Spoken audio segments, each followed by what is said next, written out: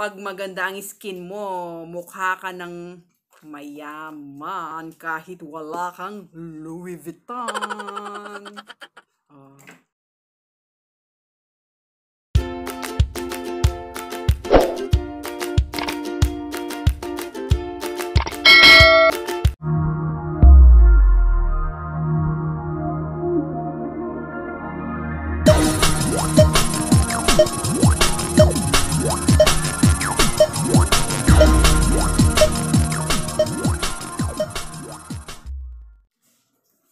Hello, I'm back! Bakbakan na to!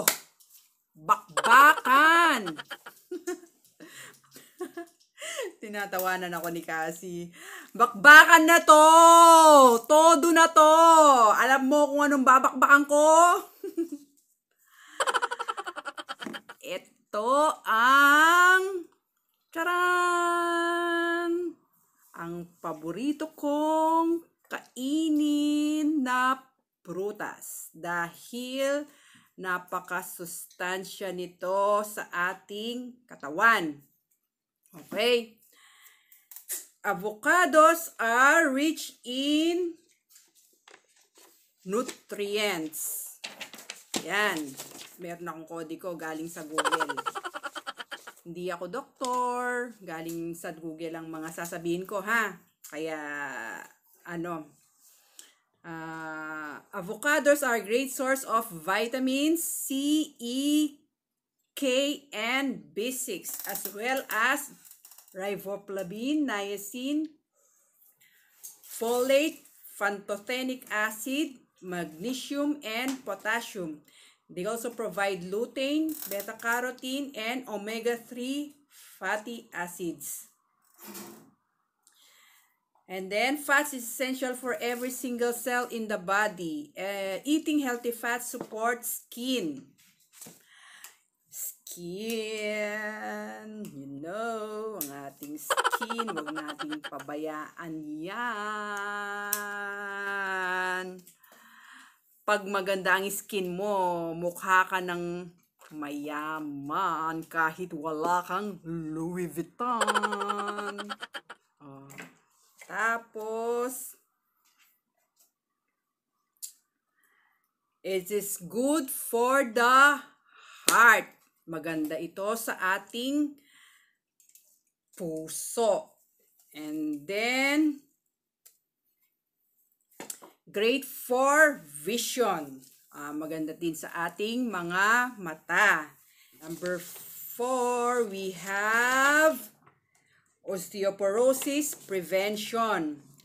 Half of an avocado, approximately 25% of daily recommended intake of vitamin K. This nutrient is often overlooked, but it is essential for bone health. Vitamin K is often overshadowed by calcium and vitamin D.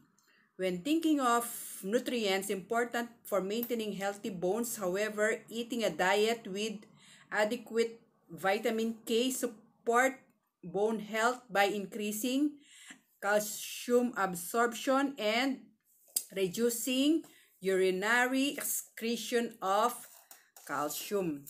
Ayan, number 5, it is good for prevention of cancer. Adequate intake of folate food from food has shown promise in protecting against colon, stomach, pancreatic, and cervical cancers. Yan. Kaya maganda rin siya to prevent cancer. And then good for healthy babies. Folate is extremely important for healthy pregnancy. Kaya yung mga buntis dyan, kain lang kayo ng avocado para ma-reduce yung risk of miscarriage and neural tube defects. Yan, maganda pala sa mga nagbubuntis. Kaya, tawag dito, yung mga jaundice, yung mga laging nadyo-jaundice, yung mga walang plano pero nagjo-jaundice. Ayan. Eat lang kayo ng avocado. Masarap, Macherryap ito. Masustansya pa. And then, number 7, lower risk of depression. Kaya pala magmula nung paborito ko to actually, kaso mahal siya. Pero magmula nung lumipat kami sa bago naming bahay dahil may malapit na supermarket dito, mas mura ko siyang nabibili, 10 reals per kilo. Dati kasi mga 20 plus. Yeah, gusto ko rin siyang gamitin sa pag gumagawa ako ng tawag dun, yung California Maki, masarap din siya dun kaso nga mahal siya. Pero ngayon dahil nakakabili ako ng 10 reals per kilo, lagi ko na siyang binibili. Ngayon na parang feeling ko, hindi na ako nade-depress, nawawala na yung mga, basta gusto ko, lagi akong happy, yan. Parang madali akong, tawag dito, yung, dati kung ano-ano yung mga nasa utak ko, yung mga bagay-bagay na umiikot, na mapabaliw ka na, ganyan. Sa kakaisip, bakit ganyan, bakit ganito, bakit ganyan. Hindi ko na iniisip yun. And then, number 8, improve digestion. Ayan, lalo na kapag lagi kayong constipated, maganda ito sa ating tiyan. And then, natural detoxification. Adequate fiber promotes regular bowel movements which are crucial for the daily excretion of toxins through the bile and stools. And then, number 10, osteoporosis treatment. Ang ibig sabihin, maganda sa ating substances called saponins found in avocados, soy, and some other plant foods are associated with relief of symptoms in knee osteoarthritis, with further research planned to determine the long-term effects of isolated extracts. And then number 11, antimicrobial action. Avocados contain substances that have antimicrobial activity, particularly against Escherichia coli, a leading cause of food poisoning. And then number 12, protection from chronic disease. Ayan, to maganda to. Babasahin ko lahat. According to the Department of Internal Medicine and Nutritional Sciences Program of the University of Kentucky, high fiber intakes are associated with significantly lower risk of developing coronary heart disease, stroke, hypertension, diabetes, obesity, and certain gastrointestinal diseases.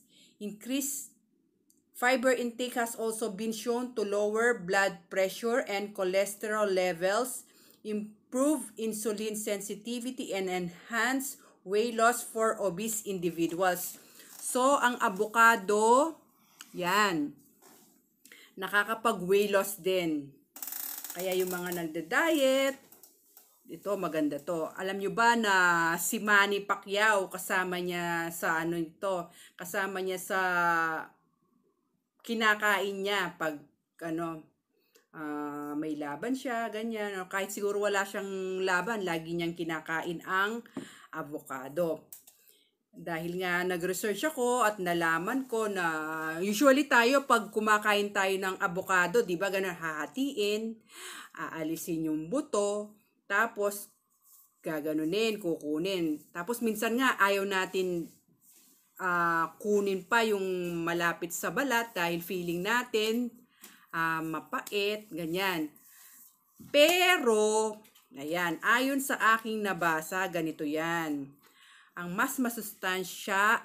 sustansya ng avocado ay nasa ilalim ng skin. Kaya pagkatapos nyo siyang hatiin, ilasin ang buto, ganito dapat ang gagawin. O, ayan, ganito. Ganito. Alisin lang ang balat. Ayan, o. Ayan, no. Aalis siya ng ganyan, no. Ngayon ko lang napagtanto-tanto, kaya pinahinog ko talaga siya bago ko siya i-vlog.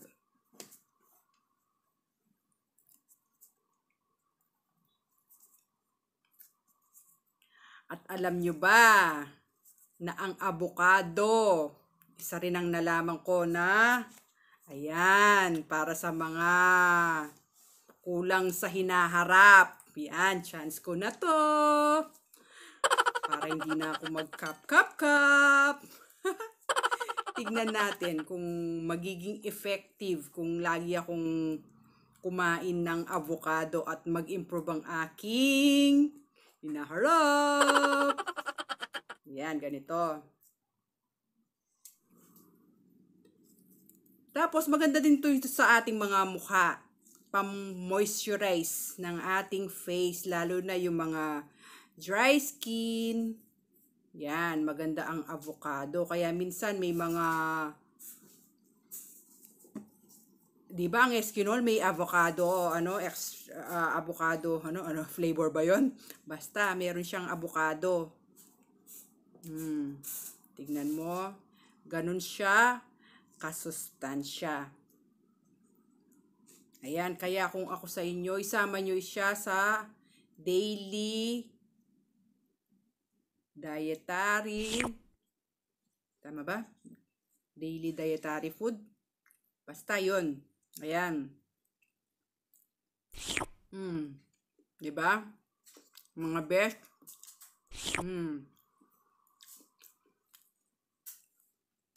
And then,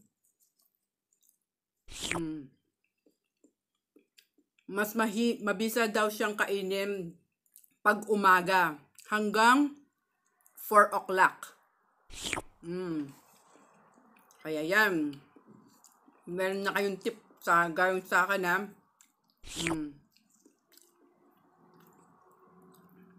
Sarap.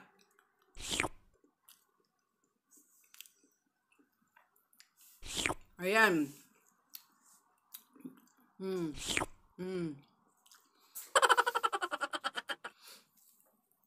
Ayan. May natutunan na naman kayo sa akin sa pampadayet, pampasexy, tapos healthy pa siya, lowers your cholesterol, good for the heart. Wala siyang, nakakaano siya ng yung blood sugar